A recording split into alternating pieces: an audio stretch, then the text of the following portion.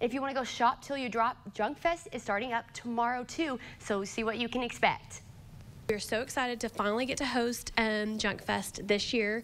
We tried to do it in April and we weren't able to, but this is the month and we're super excited. We're going to have anywhere from 30 to 40 vendors with vintage finds, handmade items, all kinds of cool stuff. It's something for just about anybody.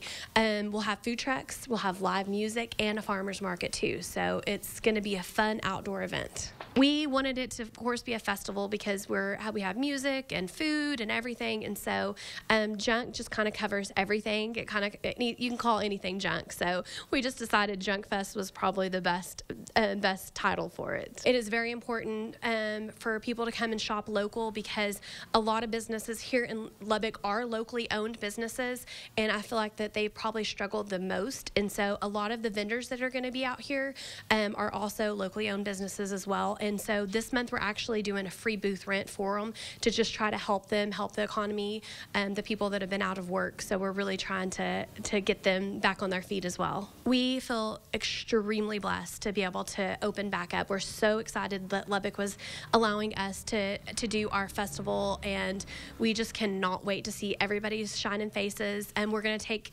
extreme caution on everything. Everything's going to be regulated just like the city wanted us to do. So we're real excited about that. So we are practicing social distancing. We're only allowed so many people in the store, and we will highly regulate that. There will be hand sanitizing stations at every single booth, and we'll have a hand washing station as well, but it's outdoors, and you can't get more social distancing than having the fresh air. I am just excited about being able to see our vendors that we haven't seen since November, and getting to see all of our customers that we haven't seen in a while, and just everybody being able to shop and walk around and look at some really cool stuff. I started this because I had a whole lot of friends that sold items and always wanted to come and sell it at the store. We didn't have a whole lot of room in the store, so I was like, you know what, let's just start a little outdoor market, and the little outdoor market became a very big outdoor market. And so sometimes we have anywhere from like 80 vendors or more, and so we have a long list of friends now. We are just so blessed to be here in Lubbock because we feel like Lubbock is really, really wonderful about supporting small businesses, shopping locally, eating locally. We could not be more proud to be a Lubbock in the Lubbock area. We do it the last Saturday of every month, and so it's always behind the store at Wild West Vintage Decor. We have parking on each side. There's plenty of parking. There's plenty of room. It's an absolute fun time. We are located at 8116 West 19th.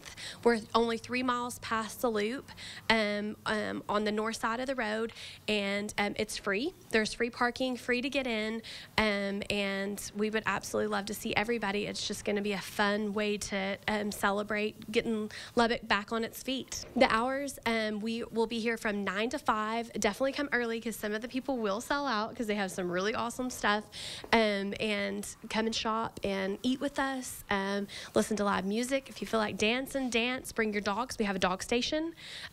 We have kids out here all the time. They have a blast too because the kids can always find something too. So much fun. That looks awesome. And coming up after the break, it's Foodie Friday with Berkeley Hills. So stay with us.